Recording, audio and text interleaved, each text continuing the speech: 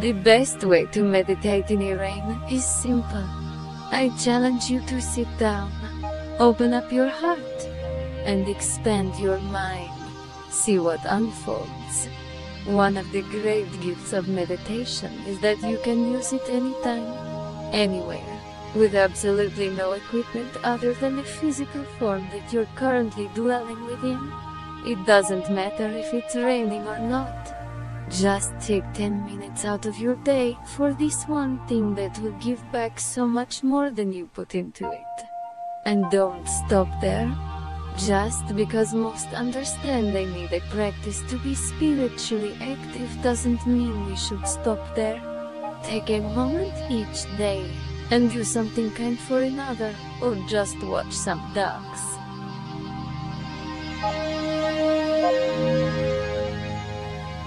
There are a variety of ways you can meditate in a rain, but one of the best is to dress up in something that allows a lot of breathing room.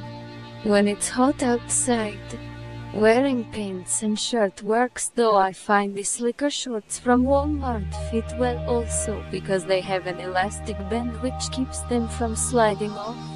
No need to take your clothes off.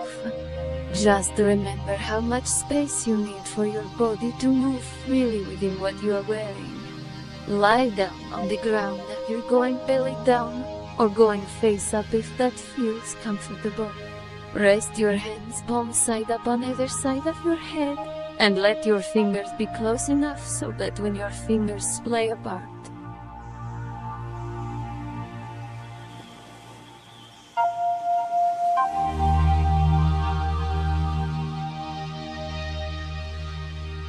be mindful of your body sensations. Expand your awareness to take in the environment around you, and then just let the natural energy that comes from being outside, where it's wet, help calm your mind. Sitting in a rain shower focuses all our awareness on what is happening in the moment.